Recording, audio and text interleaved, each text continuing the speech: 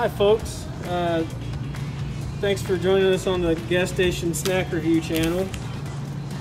Today we have a new offering from the Perfect Bar Company. This is a peanut butter cup, as you see, in dark chocolate with sea salt. So we're going to be getting into that. You may recognize this company from this type of bar that you can buy from different places, gas stations, even grocery stores. It does need to be refrigerated, but it's really good and good for you. So let's get into this one. All right, so we got those opened up now, and yeah, the packaging was really nice. You know, it's actually sort of difficult because this thick plastic here, and it's really quality, you can tell. So go ahead and try this one here. This is the dark chocolate version again.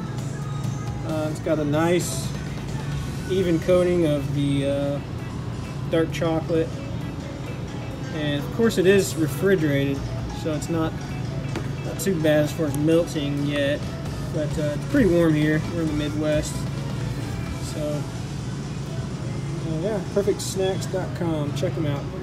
Take a bite here. Wow, yeah,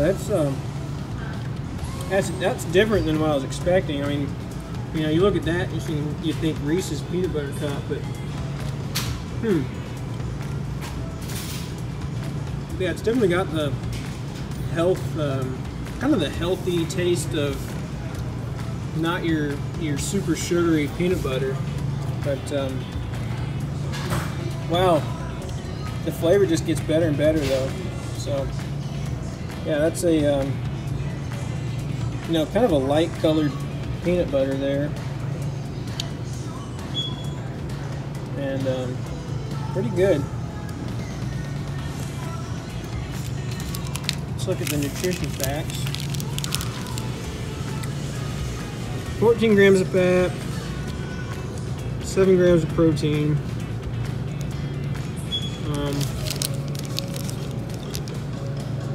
low glycemic, believe it or not. So that's pretty good. 210 calories. I mean, it's definitely not health food by all means, but you know, only 11 grams of sugar, good fiber. So I think this is a good choice for, you know, if you're needing a snack or something sweet. Better off for you than the Snickers by far. So we'll take it from here and see what's next.